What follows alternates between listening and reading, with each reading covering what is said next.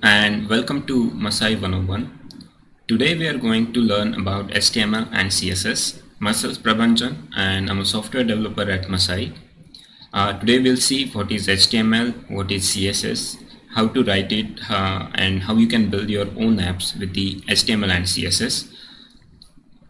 At the end of the series, we'll create something that looks like this. It's a portfolio. You can replace the, you can have your own image, your name, contact details, and your information about your job experience and all.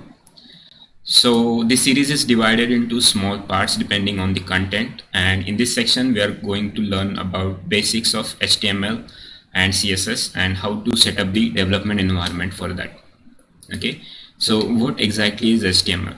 HTML stands for Hypertext Markup Language. It's a language of designing the web, more like building the web. It's a basic building blocks of any web application that you see today, no matter which site it is.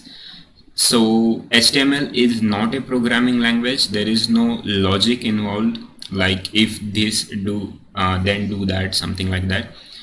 Or it's a markup language, like its name suggests. The only thing that you can do with it is laying out the structure of your web page, like where you want your header to be, where you want your button to be, and so on.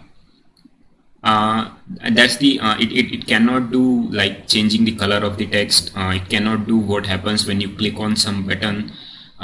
It cannot even fetch the scripts from other website and so anything else. It's a static language. Whatever you put in your source code will get reflected as it is on your browser, and how that works we'll see soon.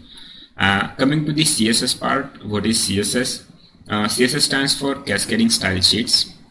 The limitation of HTML for not being able to change the color, text color, and any look and feel is overcome by CSS. CSS can not only change the visuals of any element in your HTML page, it can also add dynamic nature to the your elements, like animations and so on. It's a in HTML everything is based on tags, and in CSS everything is based on the rules, set of rules. So how to write all of this we'll see soon. This is something just basic any HTML syntax look likes.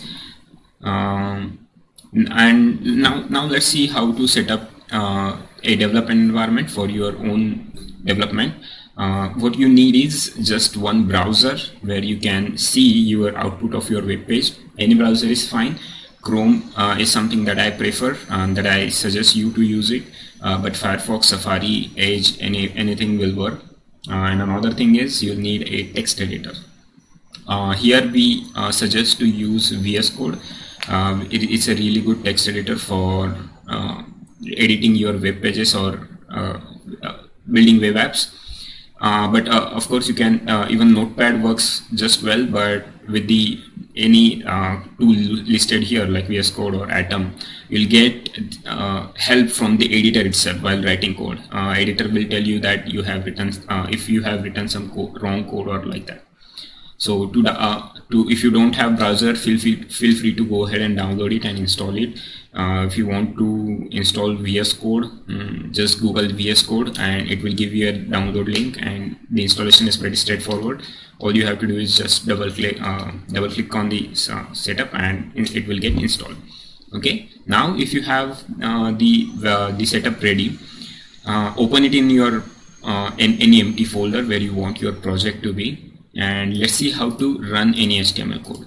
So in this project I have my project's name is portfolio. This will be your folder's name, of course. It's technically empty. I have just one text file here.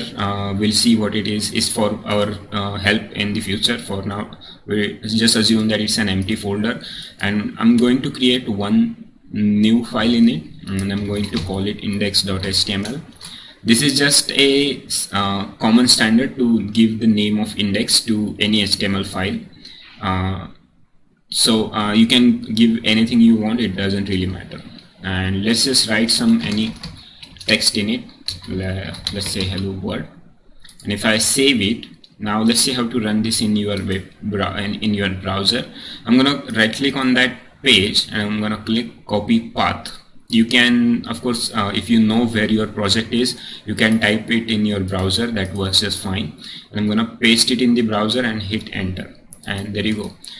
Browser will read the HTML file and print whatever is in the in your file. If I have multiple of such text, it will work just fine. Now here you see our text is on new line, and here we are saying that everything is in one line, and why that happens we'll see soon. For now, that was pretty much everything that you need to get started with the HTML development. In the next session we'll see what are tags, how to write the tags, and how to change the way HTML any plain text looks. Thank you.